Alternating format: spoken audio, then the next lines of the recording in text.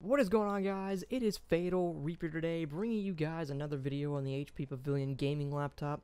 We are on Roblox once again. Again, guys, if you haven't already, be sure to hit that like button and subscribe. As always, we are on Roblox and we are on a game called Football Fusion, requested from a viewer that he wanted to see, and here it is. Again, this is on my top highest graphics quality that Roblox lets you set it to, and we did get anywhere from 120 to 150 FPS. This is with the frame unlocker, of course, and it was just constant smooth with good gameplay and good high FPS. Now, I will say, in the instant replays of this game, it is a football-based game. It has little instant replays that it shows. It was a bit laggy with the instant replays, but that's kind of to be expected.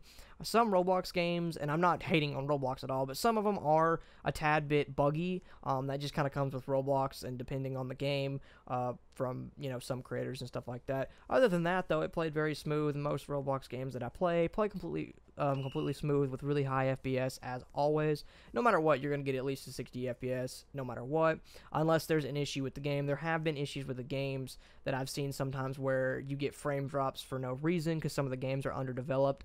But for the most part, if the games are pretty good quality, they're going to get, you know, 100 plus FPS easy, like what I did with Arsenal and stuff like that.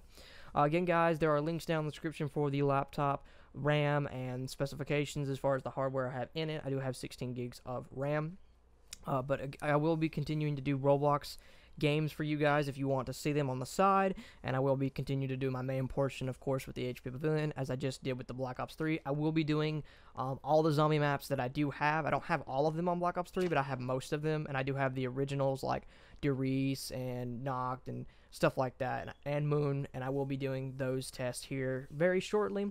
So again, guys, thanks for watching. As always, be sure to hit that like button and subscribe, and I'll see you guys in the next video.